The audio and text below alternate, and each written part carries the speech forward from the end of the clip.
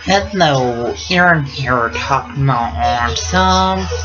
Autism is kind of like a brain-delayed factual interaction, and autism makes it hard to process what other people are saying. Also, autism makes it hard to process other people hugging and kissing, and autism makes it hard to process other people holding hands. Also, autism makes where people are anxious from large crowds and loud sounds. And autism makes where people are anxious wearing backpacks. Also, autism makes where people are anxious at school all day.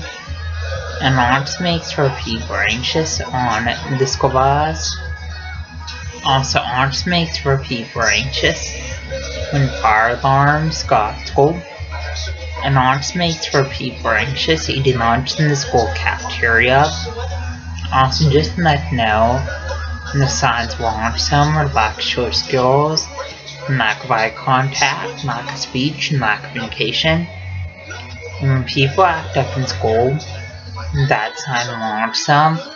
Also, when people have no grades in school, that's a sign of autism. Also, when people stim in school, that's a sign of autism. Also, stimming is kind of like hand flapping, and hand motion, hand movement, and hand fidgeting.